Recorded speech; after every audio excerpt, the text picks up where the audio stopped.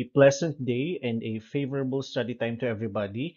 This is your pre-recorded presentation of your Module 16, which is mainly presentations of your cytologic techniques under your histopath laboratory. When we say diagnostic cytology class, this is the microscopic examination or evaluation of the cells or cellular constituents from the different body sites for diagnostic purposes. So, cytologic examination is divided into two categories. We have your exfoliative cytology and as well as the fine needle aspiration. So when we say exfoliative cytology, it deals with the microscopic examination or evaluation of the shed, the desquamated cells from the body surfaces or the cellular constituents or the cells that have been or that were harvested via rubbing, brushing, or um, yes, rubbing and brushing of the epithelial cell surfaces, while fine needle aspiration is a procedure that utilizes a thin needle which is inserted into an area of an abnormal appearing tissue or body fluid. As with the other types of biopsies class, the sample collected can help create a diagnosis and can rule out conditions such as cancer. Exfoliative cytology. So it basically refers to exfoliated cells. And these exfoliated cells class may be found in smears that have been spontaneously shed or physically removed from the epithelial and mucous membranes. So it is also called as desquamated cells, which are mainly the cells that are shed or removed from the epithelial cells surface. The goal actually, okay, we have different goals of your exfoliative cytology. It includes number one, to detect the malignancy or cancerous conditions, and this is mainly utilized or primarily utilized for staging cancer.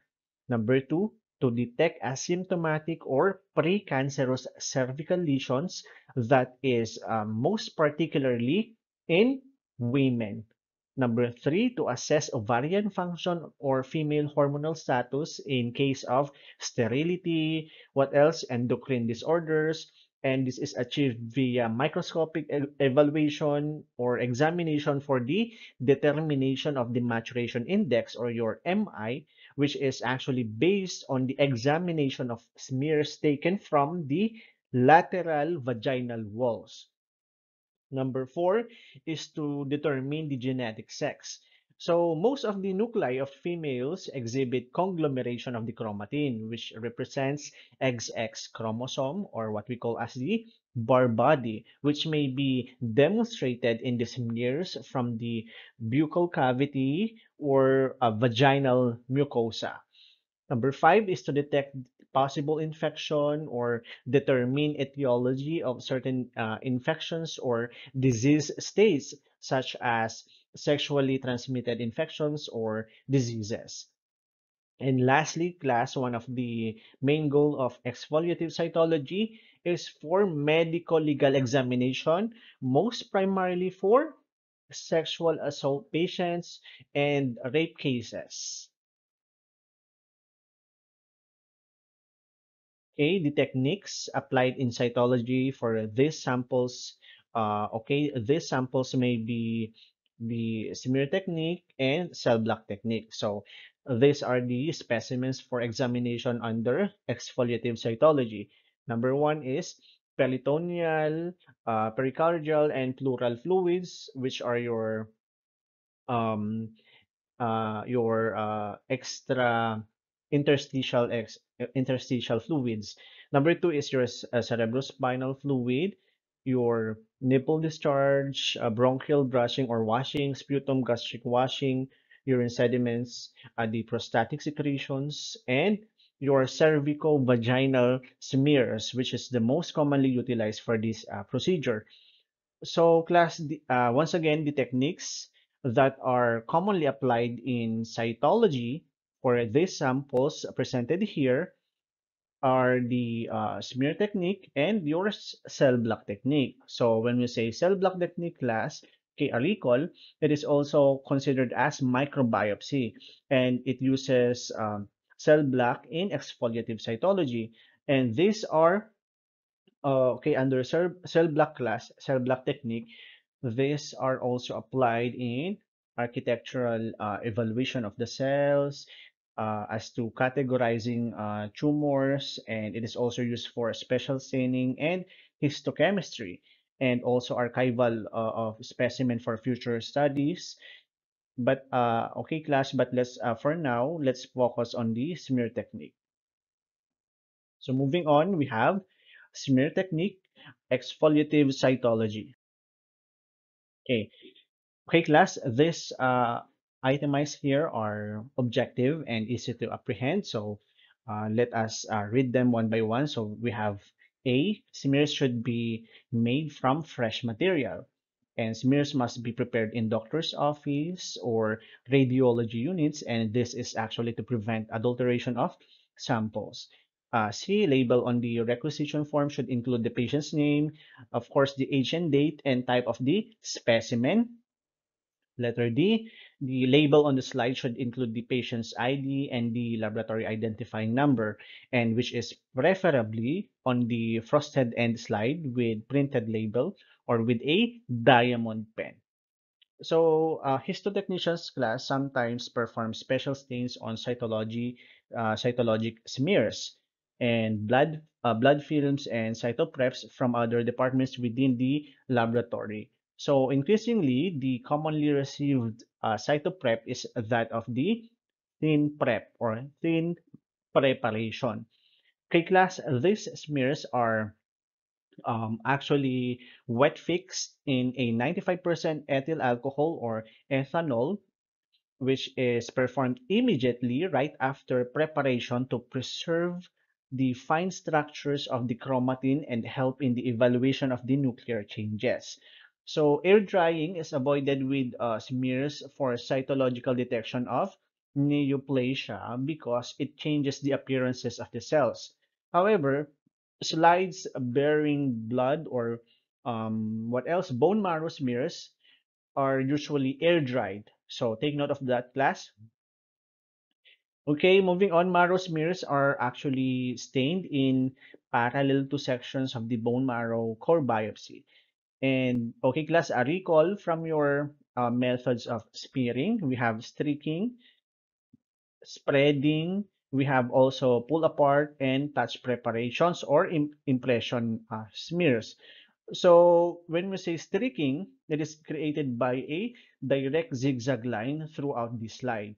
When we say spreading, it is created when specimen is applied and spread by teasing using an applicator stick. Number three is your pull apart, which is um, procedure wherein the specimen is pressed or spread evenly on the surface of two slides, mainly for thick secretions. And your touch preparations, or also known as your impression smears, are created when the slide is made to touch or pressed on the surface of a freshly cut piece of tissue sample or tissue specimen. Okay, we have here adhesives. Number one, pooled human sera or plasma. We also have celloidine ether, alcohol, your leukocyto culture, and your APES or aminopropyl triethoxysilane. So, class tissue smear adhesive agents are applied as some samples collected are easily washed out during the processing. So, specimens that require adhesive agents, we have urinary sediments, your bronchial lavage specimen, what else? Your specimens that uses proteolytic enzymes during processing. So, the characteristics of a good adhesive agent is number one, must be permeable to both fixative and the stain, and must not retain when stained. So the good adhesives for cytologic techniques are your pooled human sera or plasma, okay, your number two, number three, and number four. So these are your examples of the good adhesives that are mainly utilized and most frequently utilized in cytologic techniques. Your pulled human sera or plasma, celluloid in ether, alcohol, and so on. Okay, next we have fixation precautions. So these are a few of the precautions that are included in our reference textbook. So for your cross-reference, kindly visit your book of Bruce Gregorius. So letter A, prepared smears must be immersed in or sprayed with a fixative immediately while still moist before drying. So smears for cytological detection of neoplasia must avoid air drying, as I have mentioned a while ago, because it changes the appearance of the cells.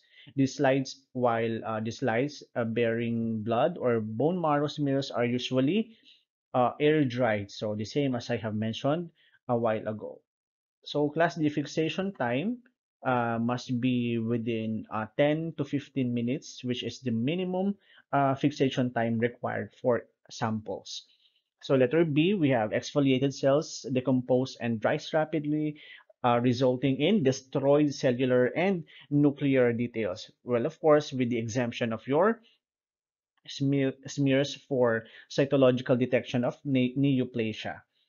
So C, fluid specimen must be centrifuged at 2000 RPM for 2 minutes. The supernatant of the fluid is decanted and the sediment may be directly smeared onto the glass slides.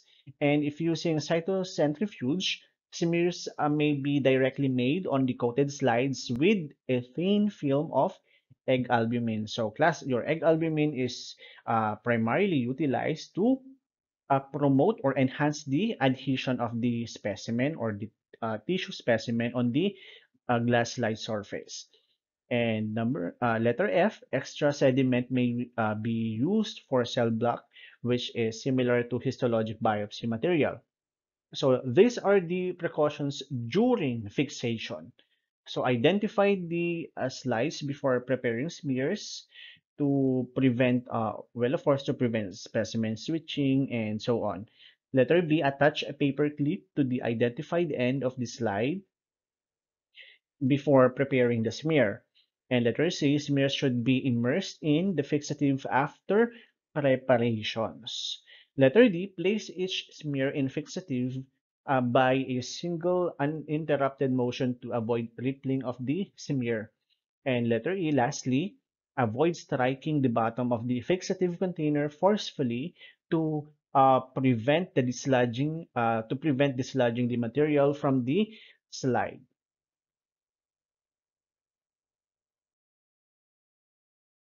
A class, these are the most common fixatives utilized under these cytologic techniques.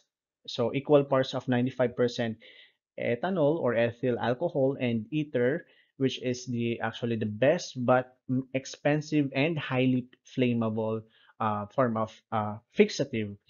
Number two is 95% ethyl alcohol, which is most commonly used. Also have carnoise fluid, and we also have equal parts of tertiary butyl alcohol and 1 part of 95% ethyl alcohol. We also have Schudin's fluid, which is a saturated aqueous solution of your mercury chloride and absolute acetic acid. We also have methanol, which is commonly or mainly utilized for blood film preparations. Number seven is Sacomano preservative, which is a combination of 50% alcohol and carbowax. And lastly, we have number eight, which is spray fixatives. It must be sprayed from about a foot distance from the smear. Okay, this is actually performed, or this is 1 foot distance is required because the pressure of the spray fixative may dislodge the tissue sample on the glass slide. Moving on with staining, we have George Papa Nicolau or George Nicholas Papa Nicolau, who, while examining vaginal secretions from animal subject, specifically rodents and human subject in an effort to correlate or compare the cellular patterns with sexual cycle, had developed a staining method. So the Papa-Nicolau staining method identifies the stages in the maturation of the exfoliated squamous epithelial cells and in effect was able to formulate a method with which malignant cells could be identified. So this is now called as your PAPS stain or your PAP smear. We have advantages and disadvantages of the PAP stain.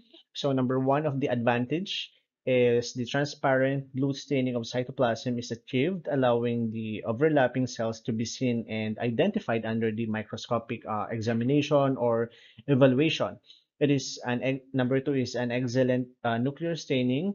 Number three, the color range is predictable and of great value in identification of cells. Number four, it allows comparing cellular appearance in smears with their counterpart in similarly stained sections. However, the disadvantages class, we have number one, long procedure and very complicated technique procedure. And number two is the accuracy of acidophilic index is not achieved. So this is all about your staining and Papa Nicolau staining method. So stains for PAPs, we have hematoxylin, which stains nuclear material. We also have OG6 stain, which is used to stain cytoplasm and has a strong affinity for mature cells. And number three, we have EA50 stain, a stain that has a strong affinity for immature cells. So, okay, class, take note of these differences of the three stains used for PAP staining. So, class, your EA50 is actually comparable to EA36, and your EA65 differs from EA50 or EA36 only with respect to its concentration of the light green stock solution. These are the results or expected results from the pap staining. We have the nucleus or vesicular nucleus and pyknotic nucleus. Your vesicular nucleus will stain blue, while your pyknotic nucleus will stain dark blue to black. Okay, on your cytoplasm, using OG6, the cytoplasm will appear orange with a hint of green. And when using EA36 to 50, the cytoplasm will appear as olive green with a hint of a brown and red. So other constituents or cellular and non-cellular constituents that are stained from staining, we have bacteria, mycelia, and of course a pathologic agent Trichomonas vaginalis. So when performing pap staining, the bacteria will stain dark blue, the mycelia will stain violet, and your pathogenic parasite Trichomonas vaginalis will stain as pale greenish blue blob of cytoplasm. Okay, this is your Papa Nicolau staining procedure. Of course, number one, fixation via 95% ethyl alcohol. Number two is hematoxylin staining. Number three is differentiate with acid alcohol when washed with water, ammonia water, then wash. And then number five is OG6 staining. Number six is 95% ethyl alcohol washing in two changes of the 95% ethyl alcohol. Number seven, EA50 or 36, and preceded by dehydration and xylol solution and demounting and labeling. So these are the most basic stages in the staining procedure. So I repeat, fixation with 95% ethyl alcohol, and then hematoxylin staining, and then differentiation with acid alcohol, and then wash with water, and then ammonia water, and then another washing, and then OG6 staining. Afterwards, we have 95% ethyl alcohol again, washing, and we will perform two changes of the ethyl alcohol and then preceded by EA50 or 36. Afterwards, dehydration and the xylol solution, and then the mounting and labeling. So for a more detailed discussion or presentation of these screening procedures, kindly refer to your Bruce Gregorius book. Okay, these are the specimens for exfoliative cytology that are utilized primarily in gynecological and non-gynecological um, diagnostics. Okay, gynecological specimens.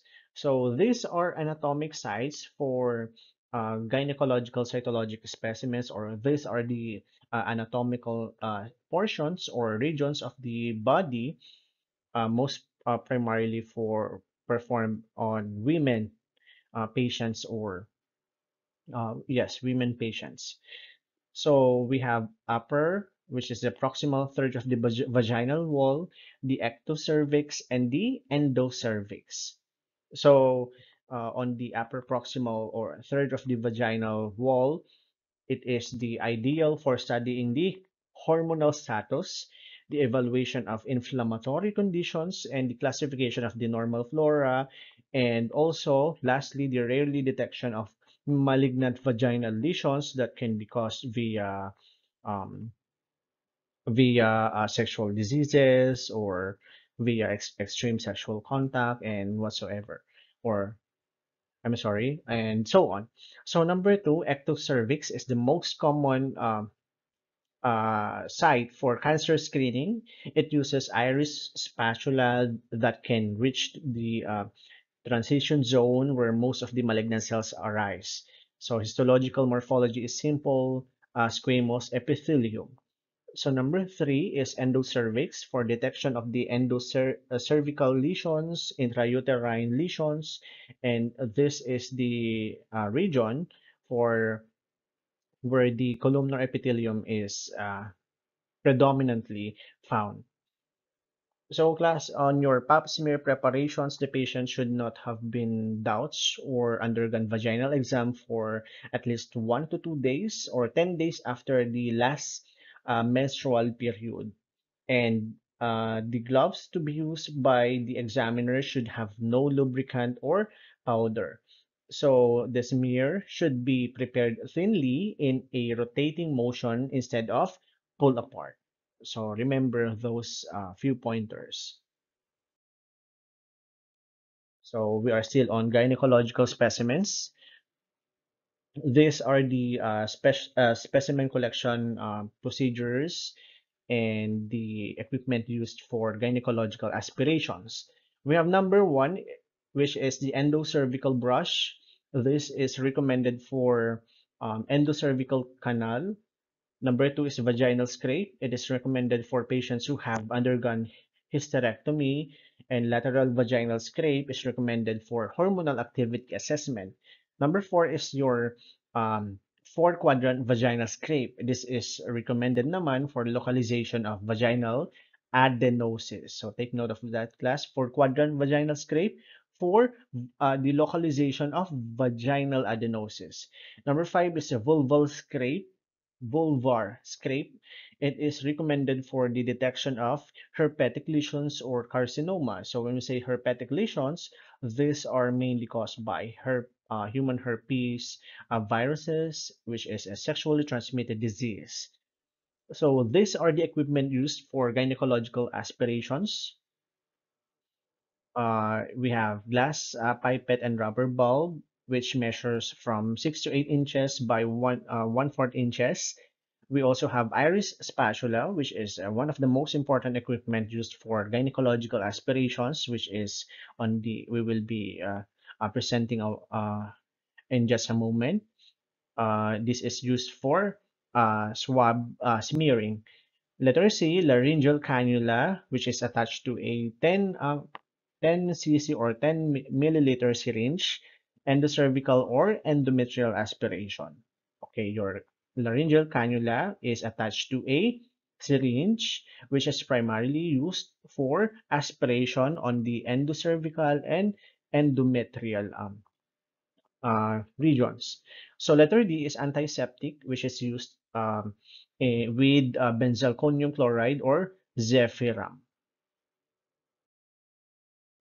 A class, this is the iris spatula that we are using when performing the mentioned diagnostic or cytologic procedure.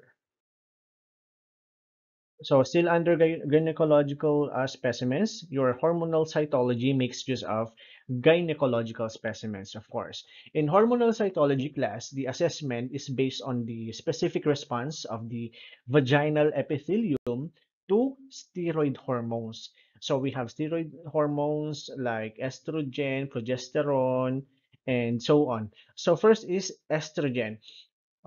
We all know that your estrogen, or we have learned from our basic endocrinology or biology, that estrogen is hormone that is produced mainly by proliferating granulous theca cells of the ovarian follicles that influences the superficial cells, while the progesterone is a form hormone that is produced by the corpus luteum that is formed primarily after the ovulation that influences the intermediate cells. So take note of the differences, class. When estrogen is a hormone that influences the superficial cells, while progesterone is a hormone that influences the intermediate cells. So the we have specimen informations that are equally important for the hormonal cytology. We have vaginal smears are relatively inexpensive. Vaginal smears may be taken regularly and often without injuries, even in pregnant women. So it is also applicable procedure for pregnant women. We also have next is hormonal changes are actually best evaluated in the upper lateral third of the vaginal wall, and the upper lateral third of the vaginal wall is actually more accessible and is less likely to be contaminated by cellular debris or vaginal discharges. Okay. This is a nice illustration of a pap test. So as you can notice, class, the physician inserted a device or a tool on the vaginal canal, and this is used to widen the vaginal canal. So the device or the tool used is known as the speculum, which is basically inserted into the vagina to widen it up, and then a brush is inserted into the vagina to collect cells from the cervix, and the cells that have been collected are directly transferred into a glass slide and is used or utilized for further evaluation or microscopic examination for the signs or the presence of disease states such as sexually transmitted diseases and so on. So for the few of the following slides, I will be presenting you with the different cells that are found in the cervicovaginal smears or pap smears.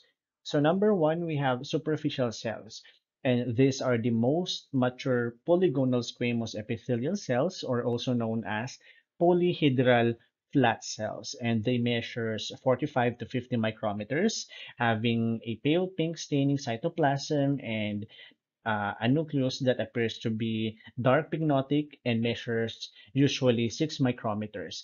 So when we talk about superficial cells class, we should also take note and remember about the two different important terminologies referring to superficial cells. We have the true acidophilia and pseudoacidophilia. So when we say true acidophilia, this is the characteristic of a superficial cells that have undergone via estrogen influence. However, this is not a reliable index of the maturation. And when we say pseudoacidophilia, it is observed primarily due to the drying of smears before the fixation procedure or the prolapse and drying of the vaginal epithelium that may be due to infection or chemicals. So the illustration presented here in our particular slide is a cervicovaginal smear showing mature superficial cells with abundant pink cytoplasm. So as you can notice, there is also the presence of a few basophilic cells that are slightly large, that are evident with a slightly larger nucleus. Next, we have intermediate cells. These are polyhedral or elongated cells. Okay, take note of the key term, elongated polyhedral cells. And they measures 20 to 30 micrometers, having basophilic with vacuums that can be seen on the cytoplasm, and the nuclei as vesicular that measures about 6 to 9 micrometers.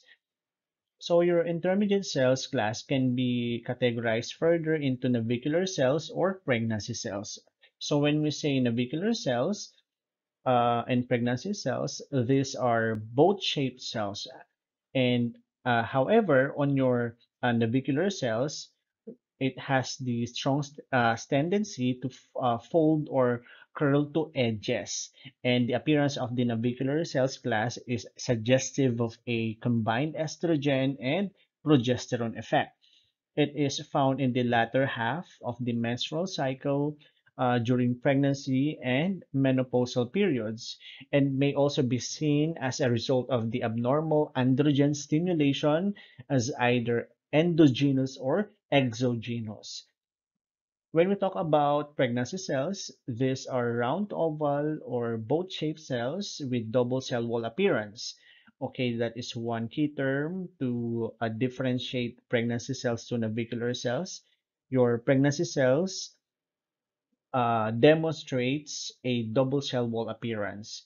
It shows a translucent basophilic cytoplasm that can be commonly observed greatest at the center of the cell. And this is due to the glycogen accumulation.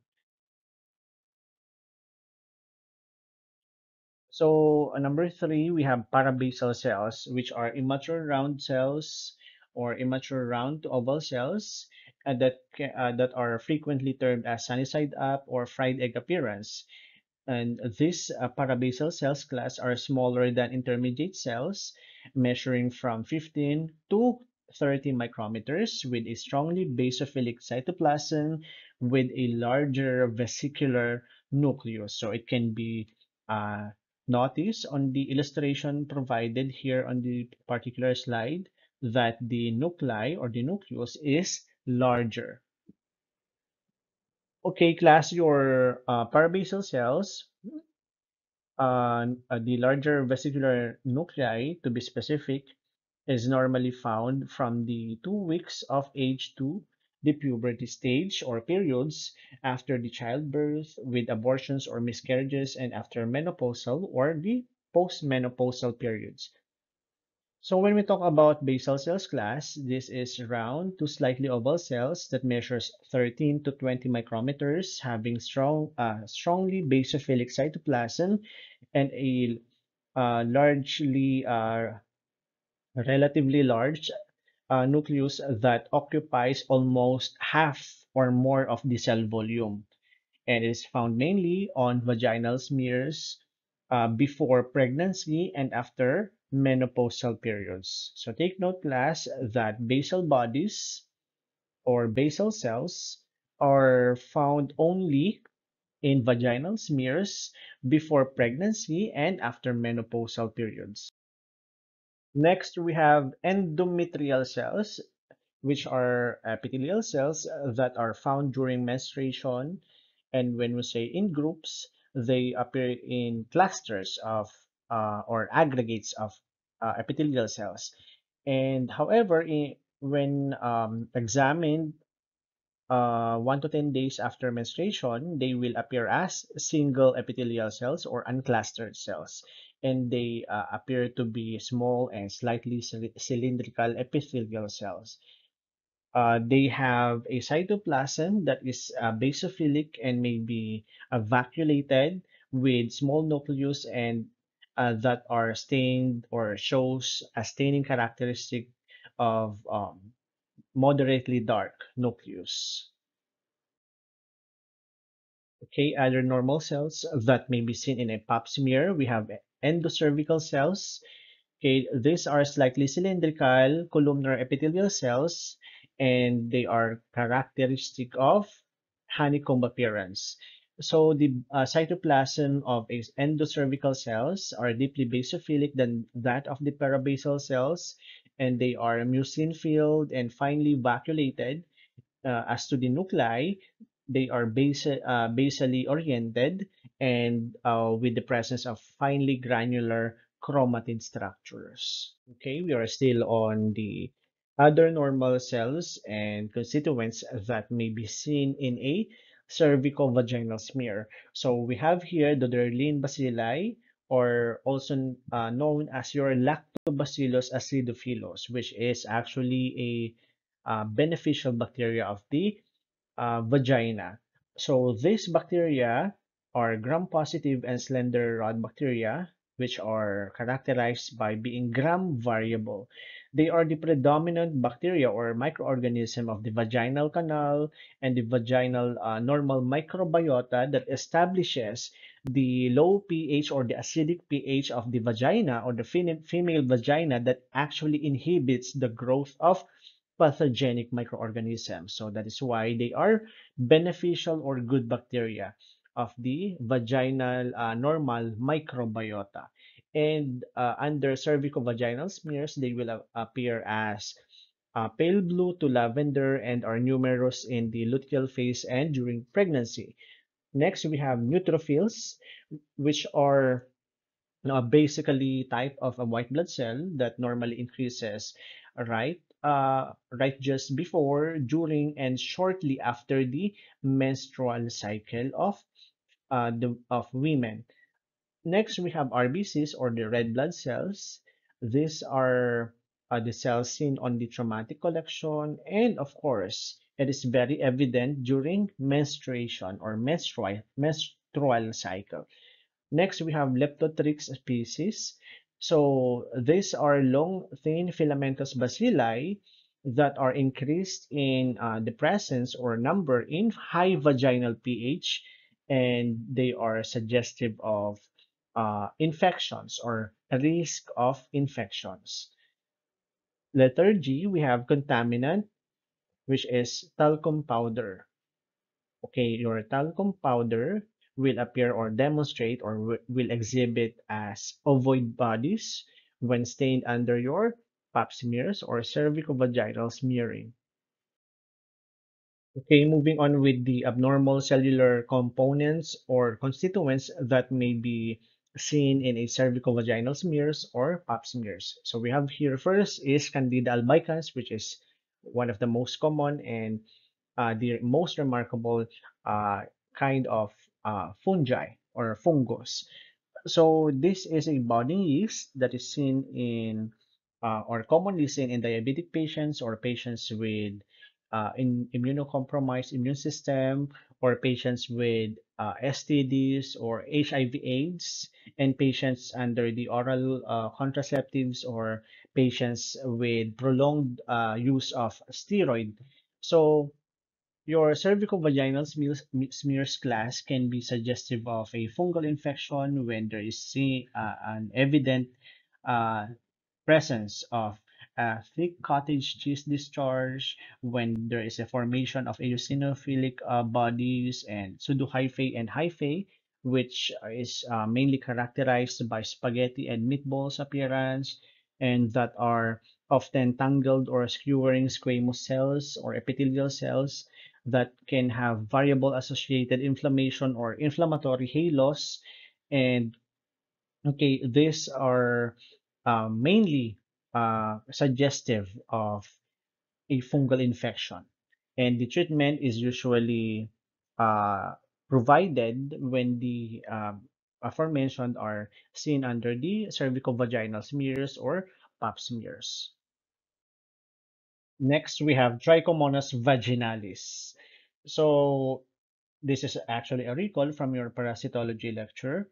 Your Trichomonas vaginalis, or T. vaginalis, is a sexually transmitted parasite that appears to be a pear-shaped or single-celled parasite or microorganism with granular cytoplasm and an eccentric dark nucleus. So, class, this is mainly seen on patients severely infected with trichomoniasis, or uh, sexual transmitted infections. Next, we have G. vaginalis or Gardnerella vaginalis. This is a tiny pleomorphic coccobacilli that has a very high tendency to cling to cytoplasm of epithelial cells, which are clue cells. So, G. vaginalis is the causative agent or the biologic agent of the bacterial vaginosis. So, when we say clue cells class, these are squamous epithelial cells that are covered with shaggy bacilli and mixed form of bacteria rather than the normal microbiota lactobacillus lactobacilli acidophilus.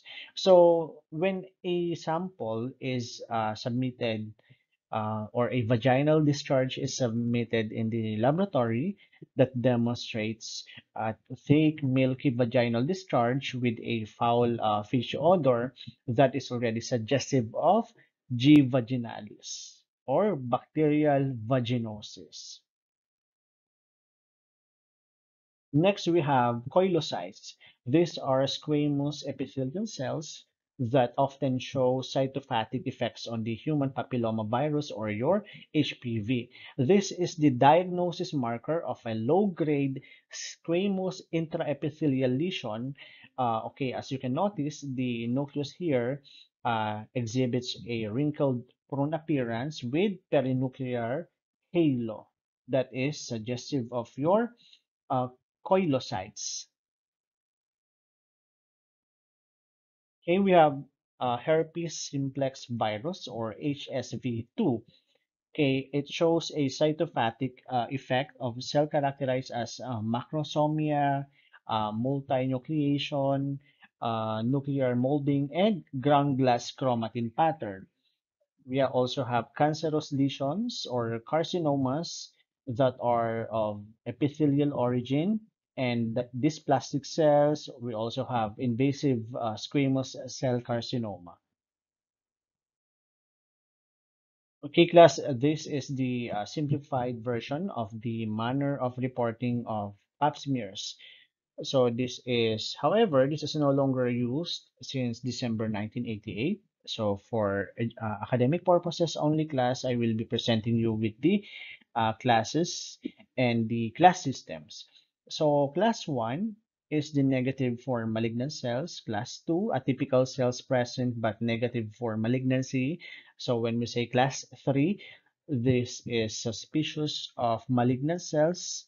Class 4, strongly suggestive of malignant cells, and class 5 conclusive of malignant cells. Number 2 is Bethesda system, which is the currently used grading system or reporting system for pap smears, which is developed by the National Cancer Institute in December 1988, the same year when the class system is no longer utilized as a manner of reporting for pap smears.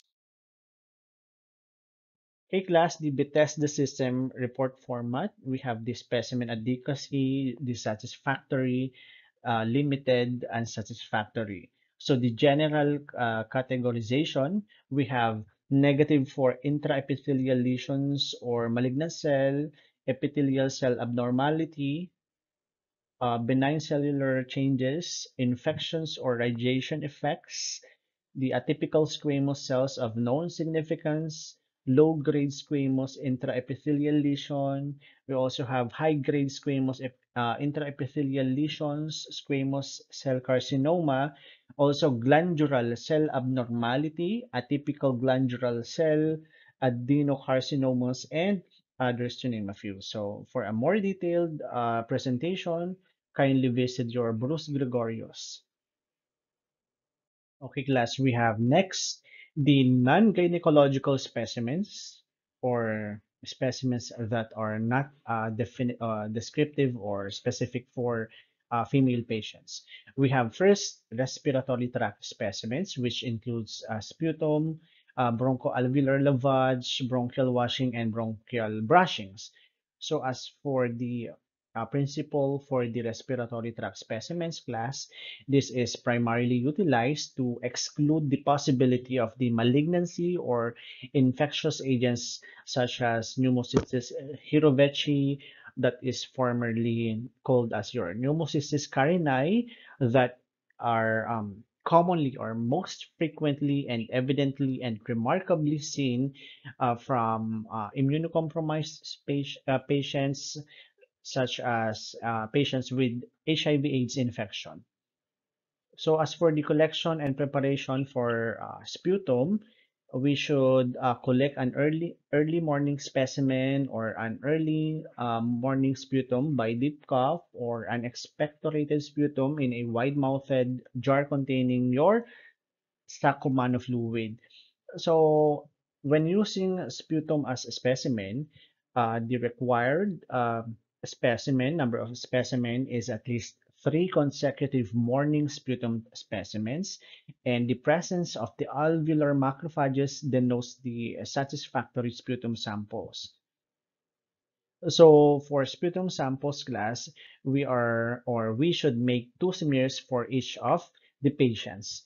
So for bronchial aspirates, the secretion obtained at bronchoscopy are collected either by aspiration into a glass suction apparatus, or by washing the bronchi with 1 to 2 cc of normal saline solution into a cup, if sufficient in amount, and send it directly or immediately to the laboratory for the preparation and examination. Next, we have the bronchial washing, which are freshly collected in the bronchoscopy collection container and delivered to the laboratory for examination. Next, we have bronchial brushing.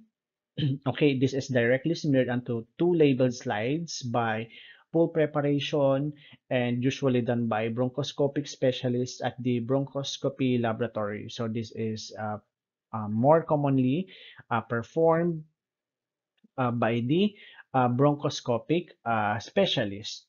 And then the slide where the bronchoscopic specialist place or spread the sample was sprayed or is sprayed directly with a fixative or 95% ethanol or ethyl alcohol. Okay, number two, we have gastric secretions and aspirates. So the principle for this aspirate is to exclude the possibility of malignant tumors. So for the collection and preparation of gastric secretions and aspirates, it follows basically the general format of respiratory specimen collection, such as the washing and brushing of specimens. And however, this is quite difficult to prepare, and this is collected via simple irrigation and aspiration technique. So in this kind of aspiration, sample aspiration, the patient should have fasted for at least 8 hours before the gastric washing is performed. And then the specimen should be examined as soon as possible, since any delay of more than 30 minutes before the fixation will digest the cells and make the specimen unsatisfactory for microscopic evaluation. So we have next your interstitial fluids, such as peritoneal, pleural, and pericardial fluids. These samples class are utilized for the detection of the presence of malignant cells, which is indicative of metastatic involvement. So it means, therefore, that these samples are used to diagnose for a higher stage of cancer. So this is processed, or these samples are basically processed the same way as bronchial secretions. And the jelly-like clots forming after collection may be prevented by addition of 300 units of heparin, an anticoagulant, per 100 ml of aspirate. So the heparinized collection containers are often or frequently used in order to rule out um, the constitution of 300 units of heparin per 100 ml of aspirate. So instead of performing this kind of addition of the heparin units, we can directly utilize a heparinized collection containers already. Next, we have breast secretions. This kind of sample class is um, a low diagnostic yield for the diagnosis of breast carcinoma, and discharges from the nipple except during lactation, and the post-lactation periods are abnormal and may be due to benign breast lesions such as ductal ectasia and papilloma or endocrine problems. And however, the presence of a bloody secretion should be considered clinically for benign intraductal papilloma. This is the simplified version of the collection and preparation of breast secretion sample. Number one, gently strip the subareolar area and the nipple using the thumb and the forefinger, and then place the labeled slide upon the nipple and draw it quickly across the nipple. However, if more than a drop is collected, use another slide to smear up with a pull-up technique or pull-up preparation. Number three, immediately drop slide in a bottle of 95% isopropanol or use spray fixative. Number four, secretions obtained from both breasts should be properly identified as left or right. So that is very imperative, class, to um, label the slides as to whether the sample or the breast secretion is obtained or um, gathered or collected from the left breast or the right breast. So next, number five, we have urinary tract specimens. This includes voided urine or the first morning urine, catheterized specimen. Also, we can also use washings from the bladder or the renal pelvis. So class, this is primarily utilized for the diagnosis of malignancy, usually of urothelial origin. However, it provides a low diagnostic yield due to the possibility of the cells to detach during the fixation. So urine tract specimen collection and preparation. The second urine is preferred, and the first void urine should be discarded due to the overnight degeneration of the cellular constituents. So two samples is required, one early morning and one later in the day, at least 50 ml, and they should be centrifuge.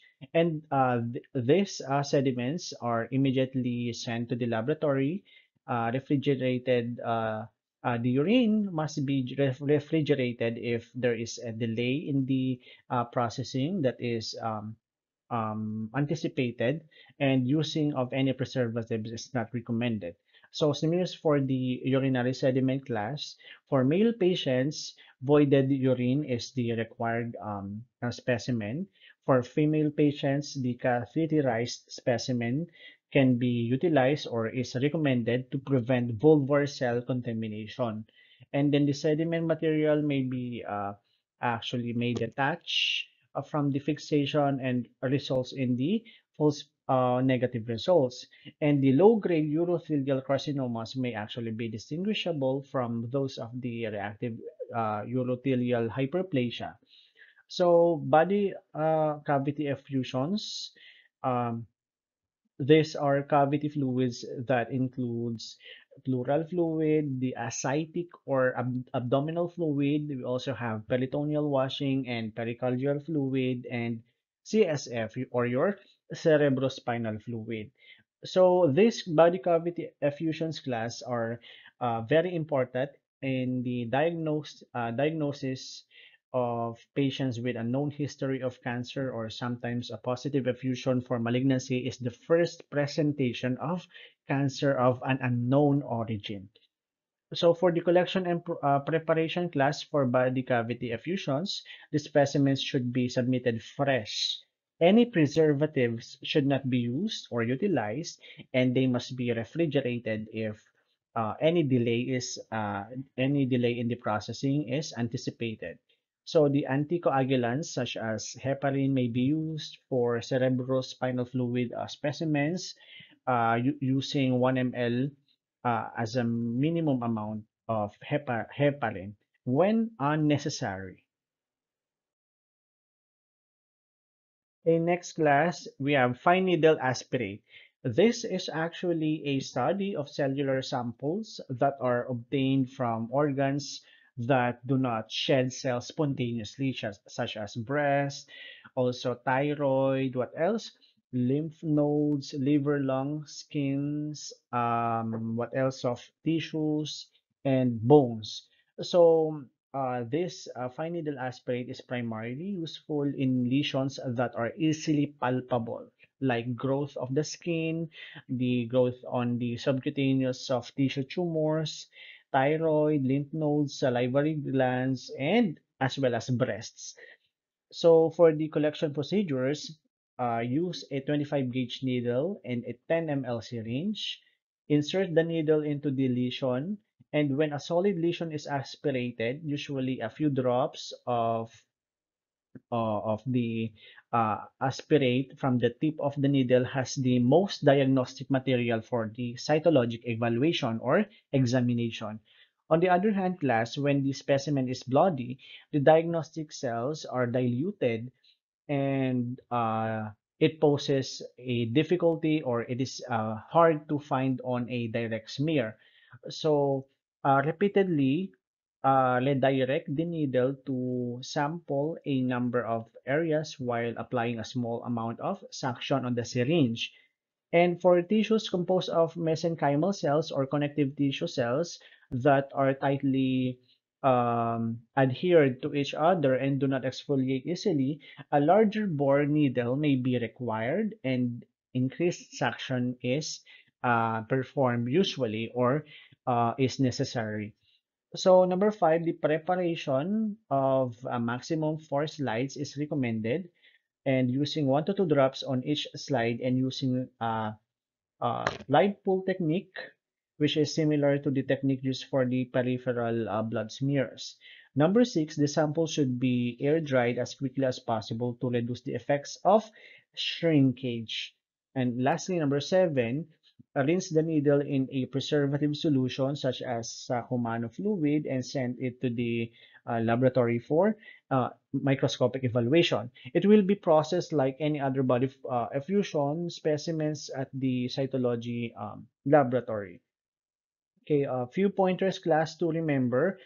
Ideal aspirate should appear as a creamy consistency with numerous cells suspended in a small amount of tissue fluid without admixture with blood. And the fixative used is actually based on the stain to be used, and the colloid and mucin and smears to be stained with hematological stains such as your May granule Giemsa stain should be air dried, and the smears to be stained by Papa Nicolau or PAPS stain, or hematoxylin and eosin or HNE stain should be rapidly fixed in alcohol as for the wet fixation preparation. It is to show the nuclear details and allow the better identification of the malignant cells present on the sample. If the smears, class, are allowed to dry and not quickly fix in alcohol, the drying artifact can actually occur, and the cytoplasm will be more eosinophilic, and nuclear details will appear fuzzy. And lastly, class, for transbronchial fine needle aspiration, or FNA, or your transbronchial fine needle aspiration samples or specimens, a drop or 2 drops should be released onto a slide, smeared by two slide pull method, and fixed immediately. Okay, next we have fine needle aspiration technique for palpable masses. So we have here the most common sites of palpable masses are found on the breast, thyroid, soft tissues, as well as lymph nodes. So when there is an evident visible or tangible superficial masses that is found mainly on the breast or the thyroid and peripheral lymph nodes, this is usually done by the clinicians, or in some centers by the pathologists themselves. The recommended needle has a 22 to 23 gauge, and a small gauge needle is basically used to avoid bloody specimens. Next, we have FNA techniques for non-palpable masses. These are performed under fluoroscopy, laparoscopy, and CT scan or your computerized tomography. Also, sonography for ultrasounds or any appropriate radiologic techniques. So, class, when there is a deeply seated lesions such as located in the lung or the mediastinum, abdominal organs such as liver, pancreas, and retroperitoneal organs such as your kidneys, adrenal glands. What else? Lymph nodes are performed under fluoroscopy, laparoscopy, a CT scan, and sonography, or any appropriate radiologic techniques, as I have mentioned a while ago. So immediate slide fixation is the most crucial step in directly prepared smears. The fixative use is 95% alcohol or spray fixative, and the staining technique is usually or more frequently Papa Nicolai staining. And okay, class, for the final pointer, a fairly cellular smear cannot be diagnostic if it is air dried. So it must be sprayed with 95% alcohol or a spray fixative. So that ends our topic presentations on the cytologic techniques. Once again, thank you and have a nice day.